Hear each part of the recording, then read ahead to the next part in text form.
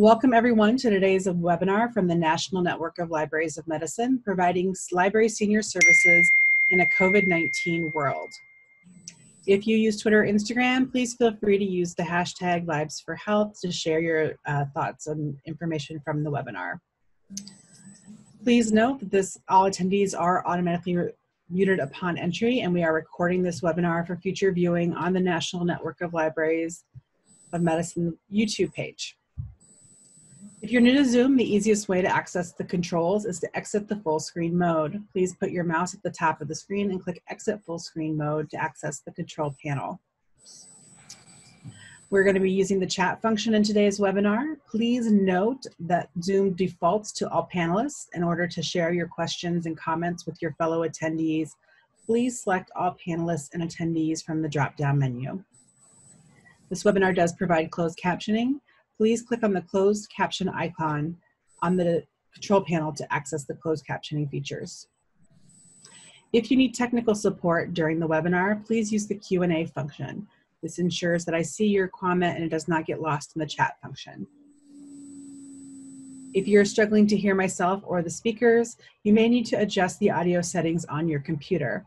The audio settings are on the lower left-hand side of the Zoom panel, and you may need to change your setting to computer speakers or a headset if you're using one. If the volume is too loud or too soft, please adjust the volume level on your headset or speaker.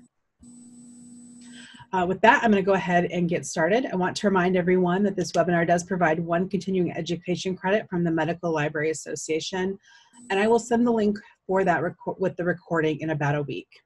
I want to quickly introduce myself as today's host. My name is Bobby Newman, and I am the Community Engagement and Outreach Specialist with the Greater Midwest region of the National Network of Libraries of Medicine. I connect with the public libraries in our 10-state region and across the country. And like many of you, I'm working from home during COVID, so please excuse my dog if you hear her barking. She's usually pretty well behaved, but the squirrels are not always.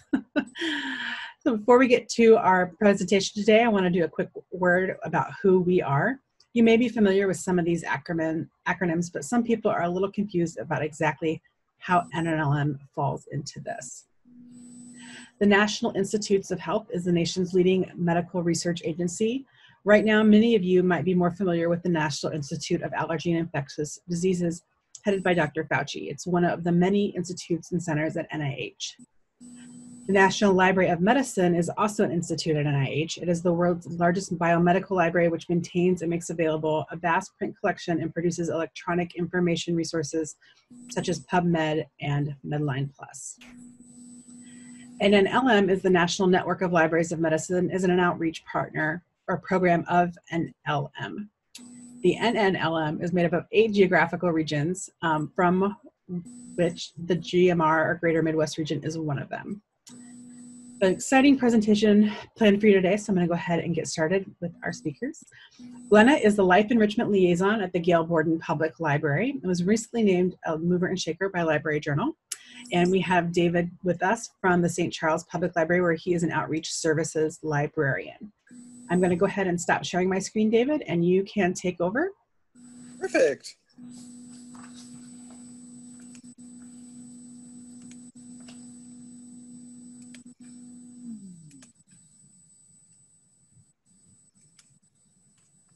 All right. How to provide library service to seniors, the most vulnerable population affected during COVID-19, has been the question raised by outreach librarians across the United States. According to the Center for Disease Control, or the CDC, 8 out of 10 deaths related to COVID-19 are individuals aged 65 years and older. While we might not be able to visit our seniors or facilities in person for their safety for the foreseeable future, libraries can reach this population as they shelter in place. During this presentation, find tips that the St. Charles Public Library Districts and Gail Borden Public Library District recommend in serving the senior demographic during COVID-19. These tips may apply across senior living communities, such as independent living, assisted living, skilled care, memory care, developmental housing, as well as for virtual memory cafes, for at-home caregivers of seniors, and for active seniors facing social isolation while sheltering at home. Not only can you serve the seniors in your community, but you can empower many to become volunteers from home as well. So remember, in today's climate, valuable programs really aren't supposed to be perfectly executed anymore. It's more about having them being pleasantly engaging, and that takes a little pressure off. If you decide that you're going to go for it and make a video, as we describe in the program today, just remember, a video made by you will feel to viewers like visiting with a friendly community member. And trust me, you'll get used to working with a camera after your first 100 takes or so. And whatever programming you provide, compassion is what matters today. Our first 8 tips rely on technology, and we acknowledge that this is not available to all seniors. Each of the 50 states has an Area Agency on Aging, or AAA. Please check with yours to see if federal funding is available to place devices and Wi-Fi in the hands of seniors in your community. Not all seniors are willing or able to rely on technology to be connected. Hey, David, I'm sorry to interrupt you. You're going in and out a little bit. If you could, is there a way to get a little bit closer to the mic? Sure. Sorry. Well, continuing on then, for tips 9 through 15, we're going to focus on methods other than technology for serving seniors in your community at this time. And before we begin to share these tips, we just want to thank all of you for joining us. We really, really appreciate it. We look forward to hearing your ideas during the question and answer segment, so please at any time, go ahead and start typing those in. We really want to make this a whole community sharing opportunity here. We acknowledge that we have a broad variety of listeners today. Perhaps you're the main desk librarian at a small rural library or a branch.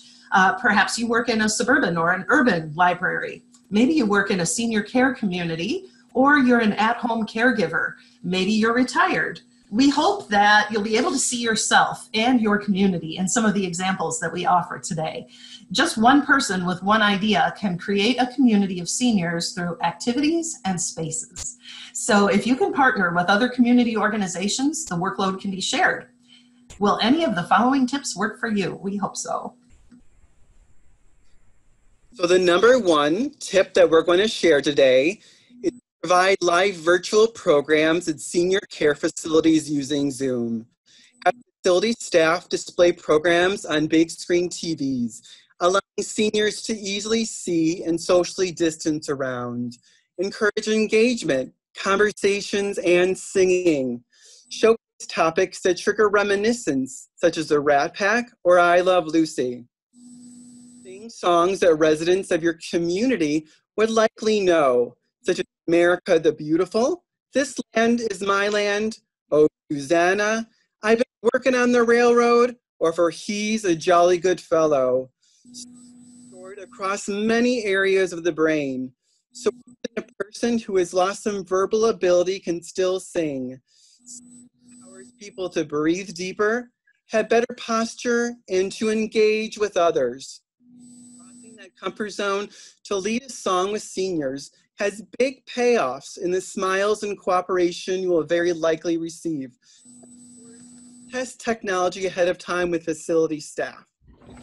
Thanks. Oh, David, Glenna, I'm going to jump in here. I apologize. I'm sure this is a Zoom issue, and I'm not sure what's happening, but we're having, David is cutting in and out.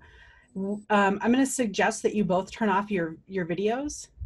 That might help with some bandwidth issues we have. And some people are getting a little bit of feedback. So maybe if you're, I know this will be a little difficult because you're going back and forth. If you're not speaking, if you can mute.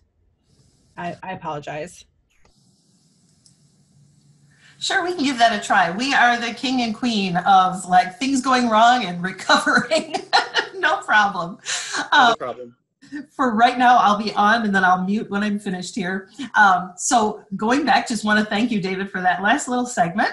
And also for home care partners, or if you run a memory cafe for home caregivers and their loved ones who are living with chronic conditions, which might include mild cognitive impairment from Alzheimer's disease, stroke, Parkinson's disease, brain trauma, etc., you can create a virtual trip like David described from destination photos or by using nonfiction youth books on any topic of interest.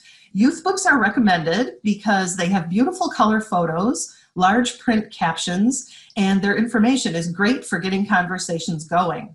Also, you might be pleasantly surprised if you try singing with your loved one. Choose a song that both of you are likely to know, such as the ones that David listed. Patriotic songs like America the Beautiful are often well received. Music and memories are stored in a variety of places across our brains, and that's why someone who may have lost some verbal capacity can often still sing along with you. Singing gets people sitting up straighter, breathing better, and it empowers them through engagement. Another idea is to provide Facebook Live programming that appeals to multi-generational audiences so that grandparents, parents, and children can engage together at home. Examples of programs for Facebook Live would be crafting instructions, short stories, or pre-recorded videos on topics that are shown and then discussed live through the comments. At Gail Borden Public Library District, we run daily programs presented by our staff at 11 a.m., 2 p.m., and 7 p.m. on Facebook Live. And you can view those at any point in time by going to our Facebook page. Gail is spelled G-A-I-L, Gail Borden Public Library on Facebook, and then just click on videos, and you'll see some examples of what we've done. Maybe you're working individually or with a team. You can record virtual programs that facilities, at-home care partners, and virtual memory cafe moderators can play on demand. What I like to do is I'll store my programs in a Google Drive, and then I send the shareable links out to the presenters. At the 24 care communities that I serve, the directors there will download those videos that I send them. They'll click on the link, download the video onto their laptops, then they place the laptops on rolling carts, and they show videos from the doorways to their residents' rooms. That way, there's no cross-contamination of devices. You can select themes that will inspire conversations, including we've done things like baseball, we've done Great American Amusement Parks, we've done the Wild West. You can incorporate props and music.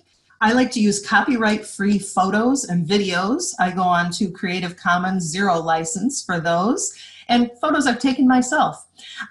Retired teachers, librarians, historians, and others in your community might be willing to volunteer to use library databases to help you put together 10 or 20-minute programs on topics that they enjoy. I have a team of about 10 to 12 volunteers who jump in and help me all the time. You can find volunteers with the help of clergy in your community, and also go to your social organizations in your community, like your Kiwanis Club, your Lions, or Rotary Club leaders. In Geneva, Illinois, we have a counterpart whose name is Meredith Anderson in Library Outreach, and she's currently recording videos of herself talking about topics such as the health benefits of laughter. She includes a few jokes, and she even ties in a few historical perspectives related to laughter. So that's another idea of something that you could do. You can see her contact information on our very last slide if you have further questions, and she is available if you'd like to reach out. So I'll turn it over to David here. I'm going to go on mute. Thank you, Glenna.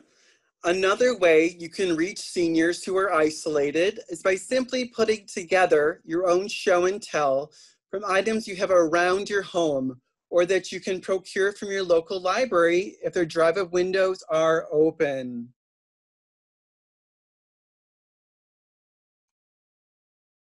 Number 4, host one-on-one engagement programs at facilities using Zoom. Craft PowerPoint presentations incorporating songs and video clips. Follow copyright guidelines. Share your screen with seniors. Have facility staff available to navigate computers and assist with technology. Senior patrons will be happy to see you. Number 5, an even simpler approach may be to read poems, folklore, short stories, or jokes over the phone, Skype, FaceTime, or through a call-in Zoom meeting. Our fellow librarian, Mary J. Leppo of the Arlington Heights Memorial Library in Illinois is using Zoom for seniors to call into programming with their phones. Her contact information is included at the end of her slides if you have some follow-up questions. Even a 10-minute call can make a difference in someone's day. While a senior with memory loss may not be able to remember that you called, that lingering uplifted mood can remain with them for a length of time after the call. Your time investment does make a difference. Discuss books and movies that seniors are watching. Provide readers advisory. Remain focused on library-related topics, but realize that this call can double as a well-being check. Call-in Zoom meetings are a good option if you are not able to make a lot of calls. Let callers reach your program set for a specific time. Arrange with individuals ahead of time so their phone numbers don't show when they call in. Number 6, alternatively, set up a phone line where community residents can dial in to hear a recorded program or short story that runs for a week. Consider enlisting the help of active senior volunteers in your community to make these recordings for you. This saves you time and offers a meaningful way for active seniors to contribute from home. Number 7, provide video links to free virtual tours and information, local, regional, and national museums, national parks, and historic landmarks. This is an important time to connect with organizations within your community to help promote and support them. Perhaps collaborations are in your future.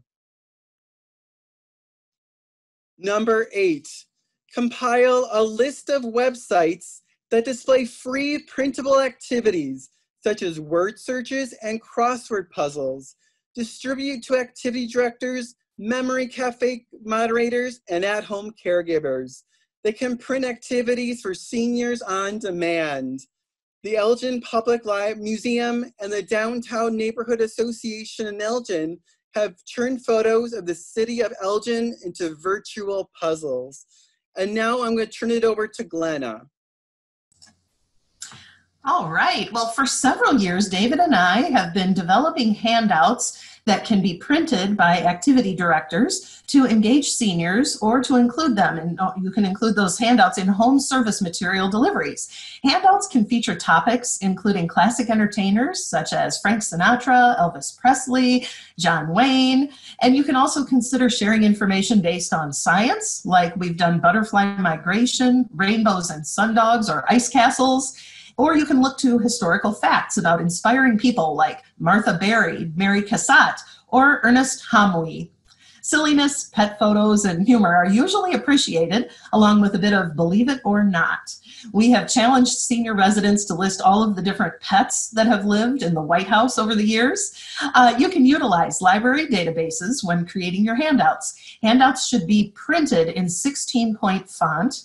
They should be limited to just one page. And they should include photos, allowing those with limited vision or who are experiencing mild cognitive impairment to easily read and follow along. Reading aloud is empowering for those living with dementia, and most people with dementia can read through the later stages. For number 10, you can partner with your library's youth services department and community volunteers to encourage community members of all ages to write letters and cards to seniors residing in facilities. Include heartwarming notes, inspirational messages, photos. People have even sent in hand knit or crocheted gifts. For tip number 11, we have home service deliveries. They are adapting. Some may be mailed through the U.S. Postal Service. Others are delivered via bookmobile or library vehicle or personal car with mileage reimbursement. Gail Borden Library previously had one staff member. She's pictured here, Sarah, in the center of the screen. She was heading up a team of 20-some volunteers who would take books around to senior care communities and or private homes in our district. Now Gail Borden has shifted to move staff into those roles in order to keep volunteers safe for the time being. Gail Borden is also offering to deliver materials to any resident requesting service. So in the past, we worked on a trust system that when someone requested home services, they truly couldn't come in for physical, mental, or transportational challenges. But now, with everyone being socially isolated, we've opened up the service to all who feel uncomfortable. Our drive-up windows are open for materials pickup, but even if they're uncomfortable with that, we're happy to bring out our home service deliveries. Home service volunteers have been invited in the meantime, while they're not doing deliveries, to help from home by writing those letters to senior and developmental communities. Or if we go back, we don't have to physically go back, but David's slide number 6 showed us that volunteers are invited to record a poem or do a short story of their choice. We have a program at Gail Borden, which we've named Phone Reads. The idea came from the Denver Library. And what they're doing is our volunteers record a message that the public can call in to hear. We change the message each week. We do this in both English and Spanish. There's no charge to listen to the recorded phone reads message. Callers are responsible for their own phone contract costs in order to place the call. But we'd like to invite you to give our phone reads a call so that you can hear what it sounds like. The number, I'll give it to you 2 times here. It's 847-608-4300. I should sing it like a little cartoon comic strip thing, but I won't. 847-608-4300. And we'll turn it over to David then. Thanks. Volunteering from home can be a fulfilling contribution by seniors and a time-saving support for your community. Identify volunteers through local clergy, bulletin boards and businesses, or through your library website. Both David and Glenna have seniors who regularly tear newspaper into strips for animal bedding at the animal shelter that sits between our library districts. At least 2 of the groups who contribute live in memory care. Would seniors in your community be willing to cut out paper craft materials to help restock your youth department's craft area? In Elgin and St. Charles, we have seniors who make and donate fidget quilts for those living with dementia. We also have volunteers who make baby blankets for Welcome Baby First Library card visits. And now I'm going to turn it over to Glenna. You can also become trained in and offer a Next Chapter Book Club, a program that originated from The Ohio State University for those with special needs. If working with group homes, the employee who serves as leader of the home may be able to help connect residents with you through Zoom. Take turns reading a book or a short story selected by the group, making sure that there are enough copies for each of the participants to have one. Non-readers may partner with readers in order to echo sentences and have a sense of belonging and empowerment. You can offer book clubs and readers advisory discussions for active seniors and offer the opportunity to have senior volunteers lead clubs within your library or your branch.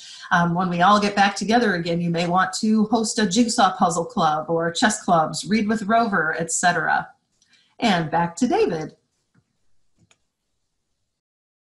Share a list of resources for food, medicine, medical care, and financial assistance via your website, social media pages, and printed flyers that can be posted in grocery stores, houses of worship, apartment entryways, and other community common areas where many people will see them.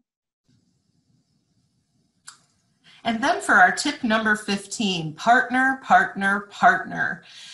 This is a wonderful way to share the workload, and it often results in exponential payoffs across your community. So some places to consider are senior centers. What about parks and recreation departments, healthcare clinics, social organizations, houses of worship, and other businesses and organizations in your community? You can just reach out and kind of ask what they're doing and let them know that you have some library resources you'd be glad to jump in and assist with. Maybe there'd be a way that you could help. You can also consider opening, when we all get back together, a memory cafe. We're currently running our memory cafes in English and Spanish. We're doing it virtually. And it has taken some time. We always do a 0 session with our seniors so that they have a chance to kind of come on, spend some time playing with the devices and making sure that everything works, but we get them there. Also, there's Dementia Friendly Communities. Elgin has become a Dementia Friendly community, and we then joined the Mayors Caucus in the suburbs of Chicago. So we have a whole set of people that are working together to make things good for age-friendly and dementia-friendly communities. We became certified dementia practitioners at Gail Borden Library. There are 3 of us on staff that went through the day-long training. It's an 8-hour training process through the NCCDP. It's the National Certification, I'll have to look it up and let you know, but NCCDP, and they are based out of New Jersey. So those are some options that you can think about moving forward. And I think at this time, I'll turn it back to David, and he's going to kind of do the wrap up here. And also definitely consider reaching out to your agency on aging to see what funds are available and to see how you can better serve your seniors using technology. Before we move to the question and answer portion of our webinar, I would like to invite you to send your email addresses to Glenna's email in the contact sheet if you would like to continue this conversation via Zoom meeting. We thought you might have specific questions pertinent to your community and might like to share best practice ideas and suggestions through another channel as a follow-up to this meeting. Attending the Zoom meeting will be free, and Glenna will send you the date and time it will take place outside of this webinar. We want to keep the conversation going. And finally, as seniors shelter in place and are in isolation for safety, outreach librarians must discover new techniques to engage this population. While traditional library senior services has changed, our responsibility to serve this population remains. Outreach librarians must navigate the COVID-19 world as an adventure, exploring methods to remain relevant in seniors' lives and at facilities.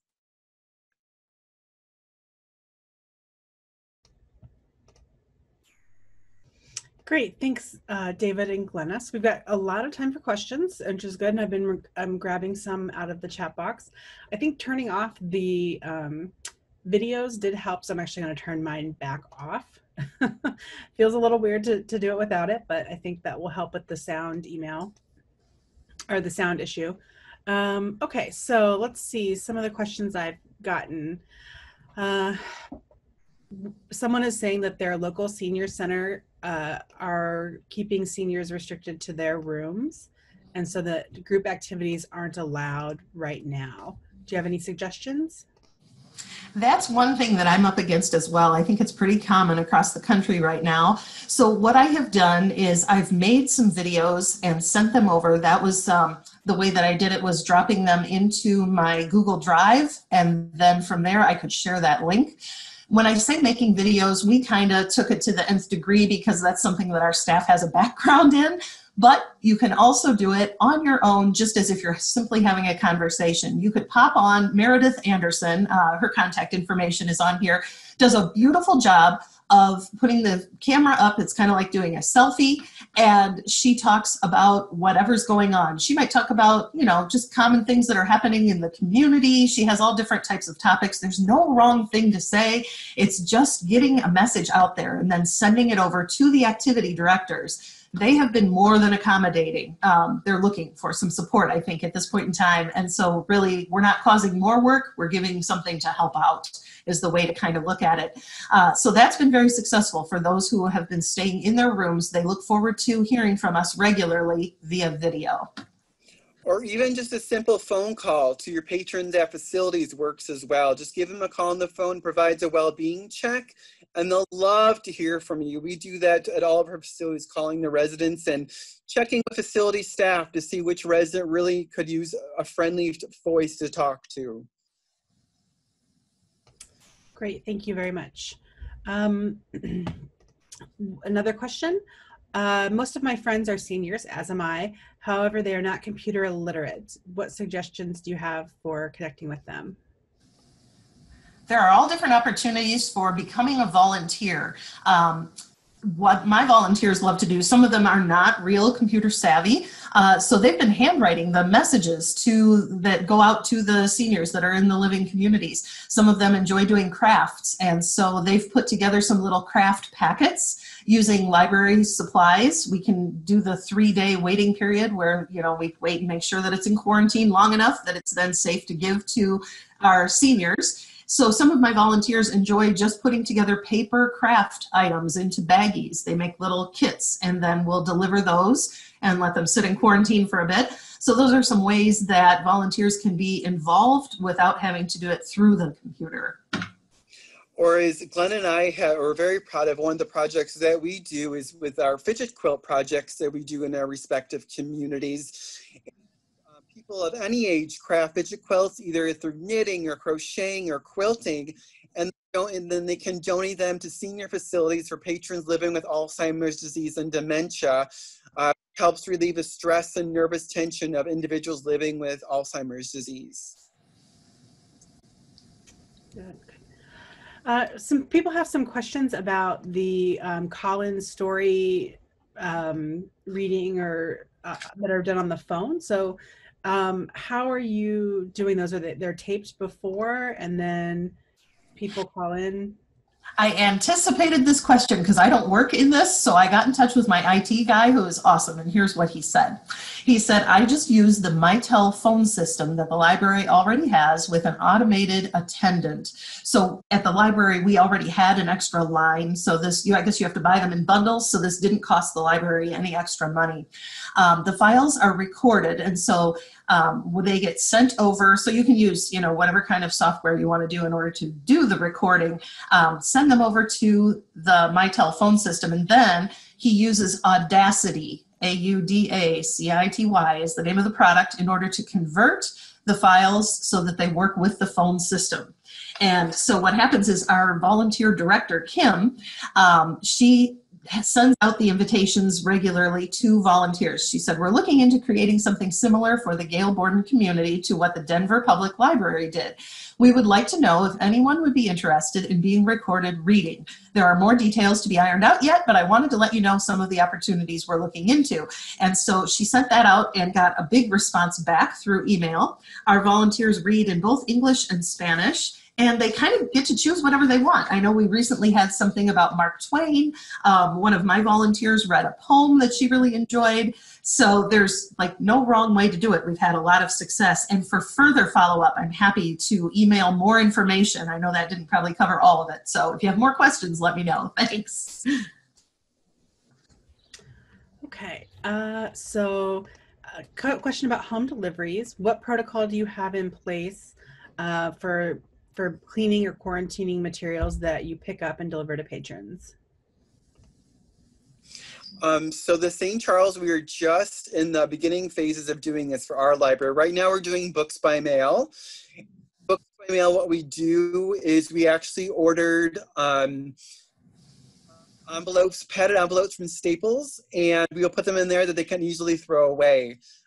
We're currently starting contacts delivery in the next phase of a reopening.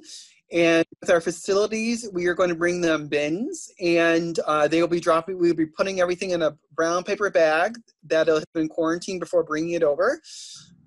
And then we will be for returns, we're bringing over bins that can be rolled, and we will be sanitizing the bins before we bring it onto our library van.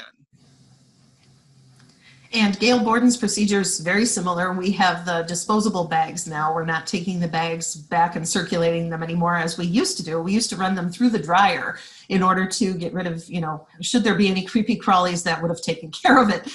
Now we're just doing the disposable bags back and forth. The staff is wearing PPE as they do their deliveries, even though we're just leaving things on porches. We're letting people know ahead of time, so there's a contactless kind of exchange. Okay, great. Let's see. Oh, lots of questions about the memory cafes, and I know you mentioned that briefly. I was going to pull up the website.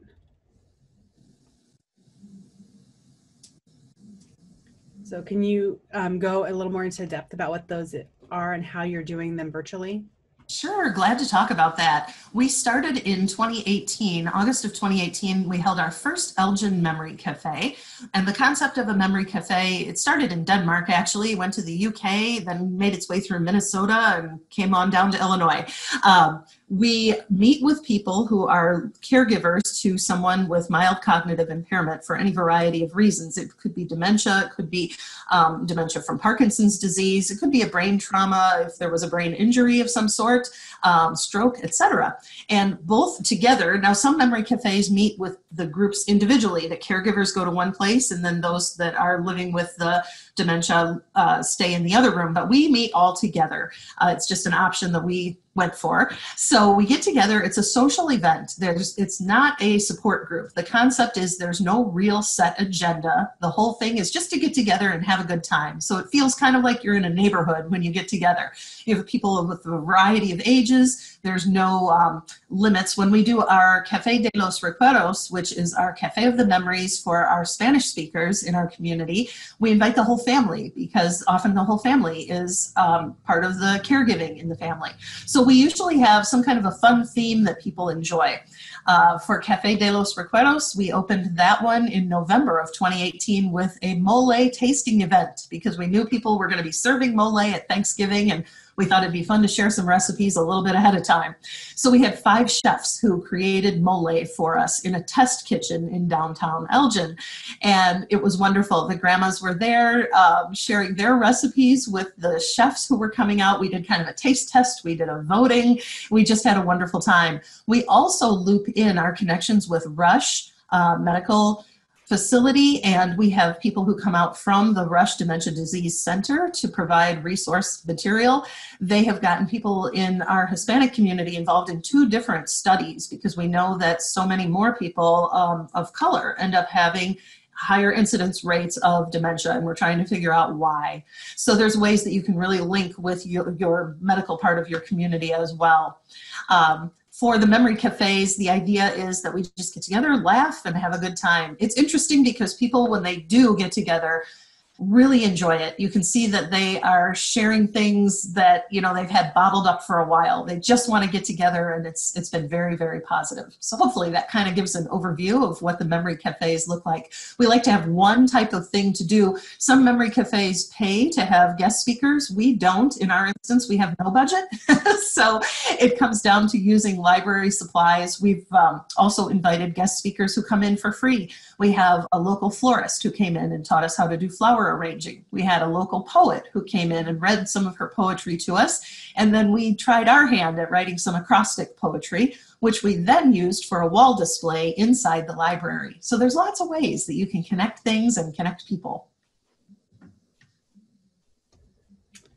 Great.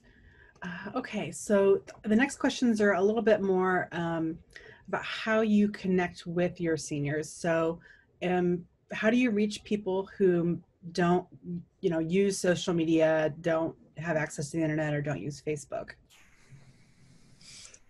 At St. Charles, during COVID-19, what we are doing for senior facilities, we are recording everything in advance. At St. Charles, we have recorded about 40 programs or so.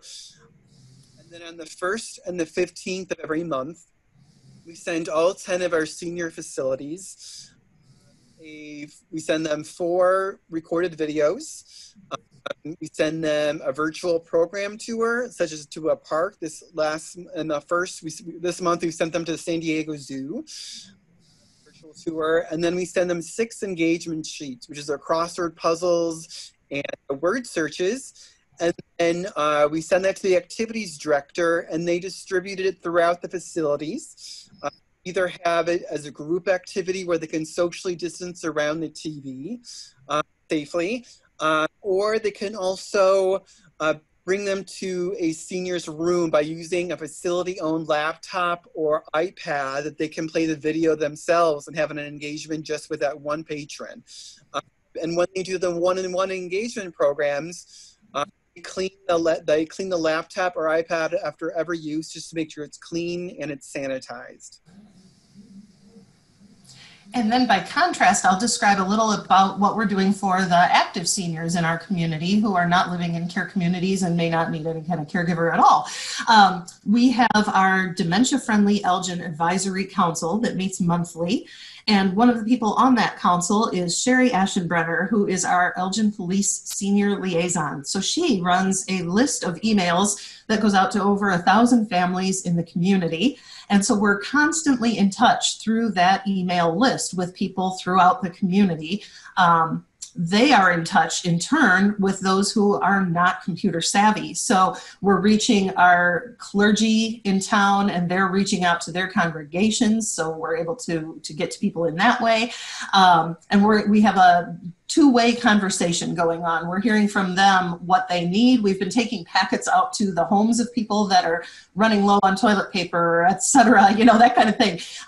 It's a constant communication that's going on. So in addition to when we do put those kits together, we'll throw in some things like David described, some, you know, word searches and just things, you know, from the library that are supportive.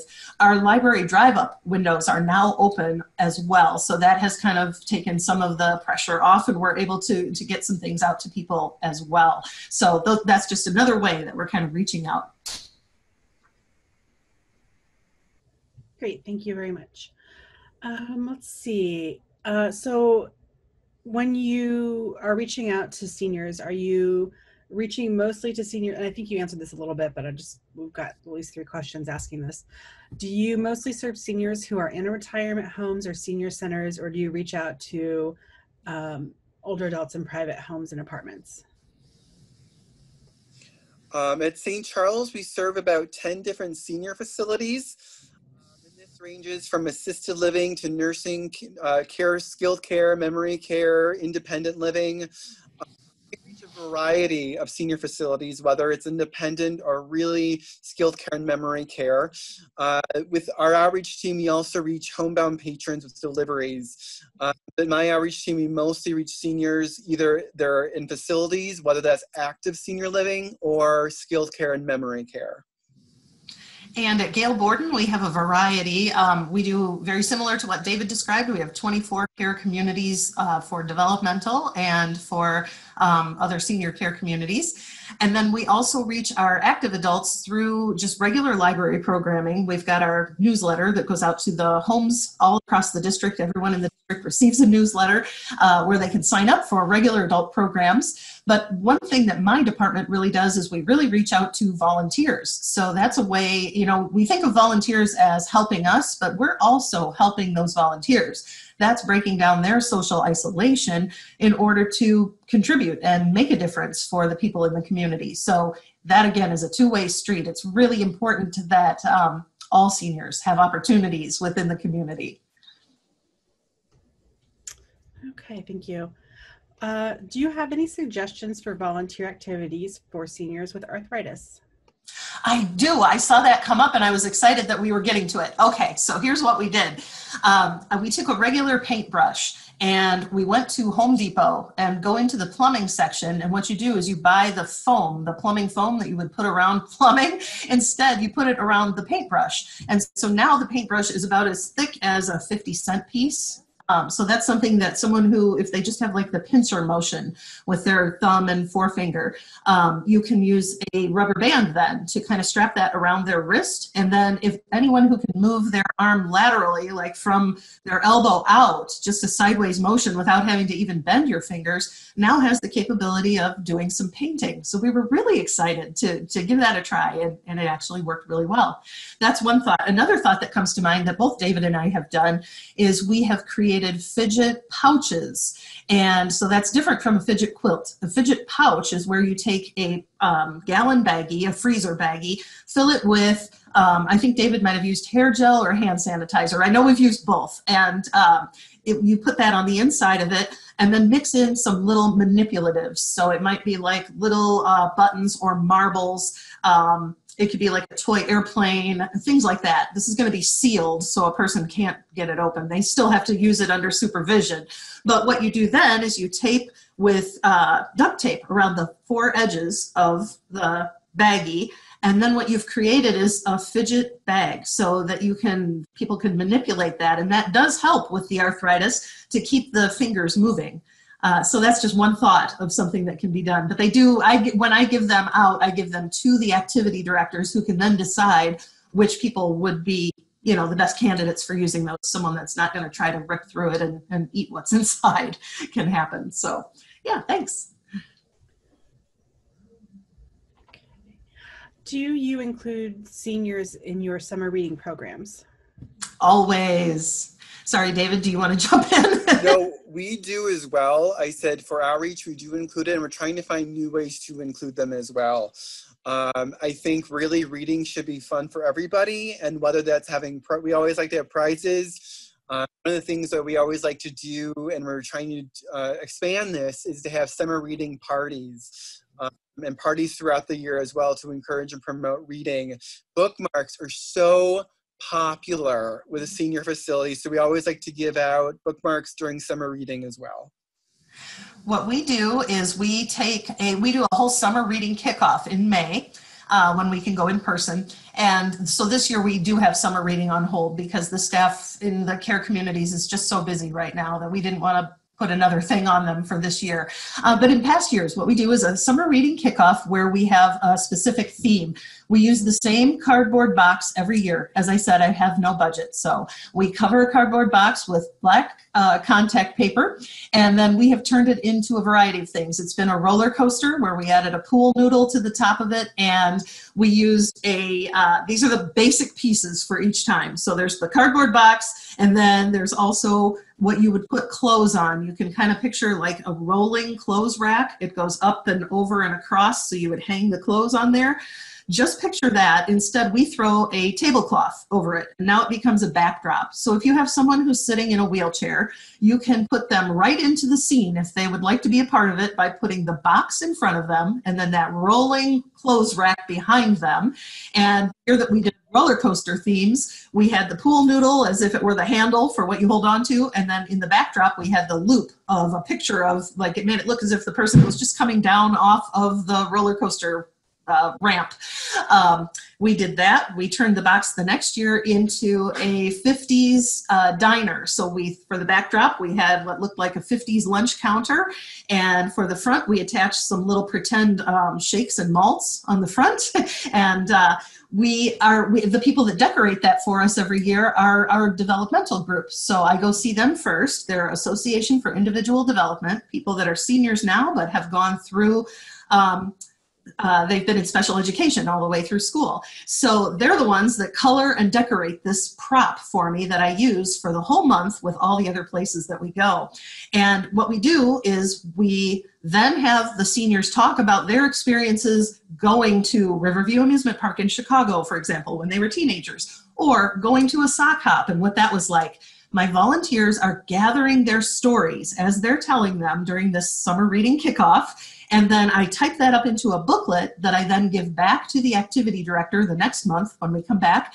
And now they have their very own stories and the stories of the 23 other communities in our area that they can read. And they take turns reading that in a small group or individually, however they want to do that on their time. In order to complete summer reading, we have a chart that we give the activity directors, and they only have to read 6 times throughout the summer. They don't have to read a whole book. Instead, if they read one poem together, if they are read to, that counts. If they listen to an audiobook or a talking book, those count. It's really about quality of life rather than quantity of reading for our seniors for summer reading. But that's kind of how we do it. So you can tell I'm pretty excited about it. Thanks. Yeah, that sounds great. For the craft packets that you were talking about earlier, are you mailing those out or are you delivering them? The craft packets that we do, people can pick up in the drive-through lanes in general for our library, which is separate from what I do. Those are available for different age groups at our library, but the packets that our seniors put together, they get those to me and then I deliver those myself. That way I have a little bit of, not that I have to worry, but quality control. I know exactly what's in the kit and what's going out, and I can contact, make contact directly with the activity community directors, then they can determine who should do those kits. Okay, great. It looks like a couple of questions about how to connect with seniors who aren't living in care facilities, who maybe don't have access to social media. As David mentioned earlier, I think it's worth repeating, be sure to check with your area agency on aging, your AAA. Every state has one, and there is federal funding in most cases so that people can be given a device that usually it's a tablet and it'll have a hotspot so that people can get connected. That's one thing. And the way to reach those people would be through your community organizations. Talk with your Kiwanis Club and talk with your clergy, your mayor's office, etc., to see who knows someone, because somebody knows someone, and you can help get that material out there. During non-COVID times, we have a lot of volunteers that help people with a program called Device Advice. And so it's seniors helping seniors. Those who are tech savvy will come into the library during set times, like on a Tuesday or Thursday, just a regular thing, and people can drop in and say, oh, you know, I got this, this tablet for Christmas and I don't know how to use it. Can you help me set it up? And so that's what our volunteers will help do. Plus our library staff helps out as well. But those are some ways to kind of reach those. We're trying to get into that digital divide. And interestingly, we recently did a recap of who in our community might need this assistance. It wasn't necessarily our homeless community. They seem to be set with their iPhones and their smartphones. It's more the people that you might not first think of. It would be the renters and the homeowners who have not been socially isolated before. So we had someone who joined us in Memory Cafe. We could not figure out how to unmute him in Zoom. And finally it comes around. I had him on my cell phone at the same time. So the people on the screen are hearing me talk through the speakerphone to him. And we finally realized, oh, your computer never had a speaker to begin with. It's that old. And he said, oh, and so we said, well, let's just have him call in. So we gave him the phone number to call in, and he said, oh, I can use my flip phone for that? So it was really sweet. So we were like, yes, you can. And when we got him connected through Zoom, it was almost like, we solved COVID or something. Everyone was so excited. So yeah, there are ways. It takes time, and you got to reach out. It's outside the box. Okay, and so it looks like, you shared some information earlier about being included in a later Zoom discussion. Can you put that information maybe back on the screen? I think maybe you did, David, but just go ahead and.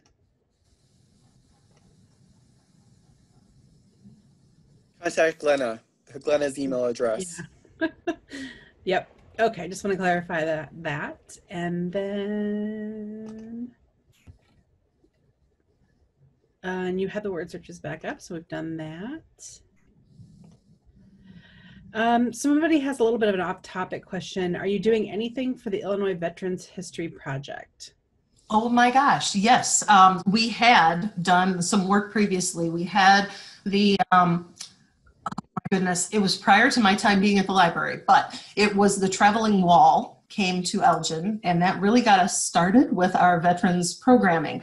So we have volunteers who are veterans, and they do a program through my division called Visiting Veterans. So same concept of people that are retired military who go out to the care communities in the same way that I do. They take programs to the veterans, and they do invite neighbors of veterans who live in the communities to join in. We have offered this program through our local veterans associations, but we've not had a lot of interest for people who are living at home. But we're really, we keep reaching out and trying to reach that demographic as well. But it seems that the veterans who are living at home are happier being volunteers rather than having a program given for them in our community anyway.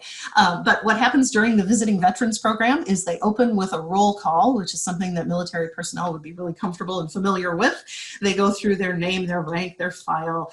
They talk about what projects they worked on when they were in the military, what equipment they used. They use photos to talk about those things.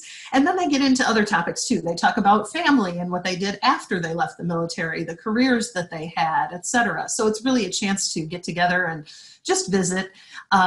Sometimes military people can only speak to military people. There's an understanding there. So we wanted to make sure to make that an opportunity in our community.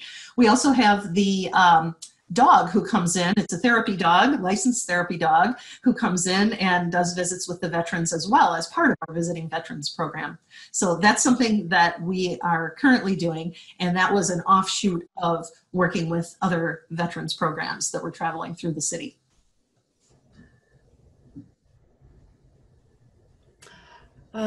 David and Glenna, are you willing to share your slides? Yes. Absolutely. Of course, we'd be happy to send them.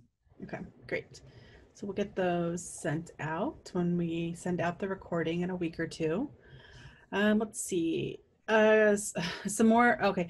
You mentioned doing contactless home delivery. Are you doing that at the senior facilities as well? We're launching them in the next phase of a reopening. Right now, the St. Charles is just doing books by mail. We were currently working on procedures for doing contactless delivery both at facilities and at patrons, homebound patrons. Of course, there are a lot of safety measures that need to be taken in place, but we're going to be putting everything in a brown paper bag with a note on it that needs to be quarantined for 72 hours. And at facilities, we will also be doing that again, safety first, health first, sanitation, masks, and gloves as well. And very same thing for Gail Borden. We are also, like St. Charles, following all of the Illinois state phases that we're going through. So we are not currently sending books out to communities at this point. But it's something that we're prepared to do and we can't wait. What we have taken are the letters, messages, etc. from volunteers, and then from our own library department. We did 400 messages that went out to all of our seniors in the beginning to say, we really miss you. And those were the things that I just left in the vestibules, let the activity directors know were there, and then those sat for the 72-hour requirement period. It's hard for people in outreach. We so love being with our seniors and being engaged with them, presenting programs with them, visiting with them, making them laugh and smile. It's a heartbreak, I know, for both Glenna and me and our teams and everybody out there who works in senior services, that we can't see them in person and do programs and do deliveries in person. It's a really heartbreak, and we really had to reinvent senior services. Everybody in the world has for libraries, and it's a heartbreak because we're such an in-person people. It's not the same, but you know, we do whatever we can to make a difference while we are at home and are not able to visit. Okay, great, thank you. We've got 3 minutes left, so I'm going to take back over the screen and do my little wrap up. Thank you both, David and Glenna, for sharing your expertise, and I apologize everyone for the technical difficulties.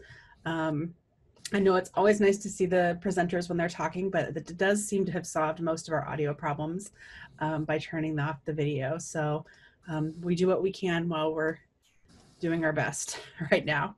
I just want to remind everyone that the CDC is your best source for the up-to-date information on COVID-19. In particular, I like to point out this section of the website for COVID on daily life and coping, and talking about stress and coping. And I know this is a stressful time, both for library staff and our patrons, and to keep in mind that we're human and doing the best that we can during a, I'll say it, unprecedented times. I know you've probably heard that hundreds of times. I'd also like to encourage everyone who's here today to sign up for a future webinar, Fostering Mutuality, How One Library Prepared for the Opioid Crisis. This is coming up in July, and I will include a link to this in the follow-up email, along with the recording and slides. I also encourage you to reach out if you have an idea for a webinar with the National Network of Libraries of Medicine. We're always happy to host webinars that might be about health initiatives you're doing for your patrons, especially virtual things right now. I know people need lots of ideas of how to do things virtually. Health and wellness for your library staff. It's really important that we take care of ourselves and our staff during this time and at all times. So I'd love to hear about those, and just in general environmental and behavioral impacts on health, and you can feel free to send me an email with that. What next? If you're not already, please consider joining the National Network of Libraries of Medicine. Membership is institutional, not individual, so your organization may already be a member. Consider registering for more webinars and training and classes with us. All of our webinars and classes are free, and you can find that at nlm.gov/training. Just a reminder, thank you for your time and being here with us today. Thank you again to David and Glenna.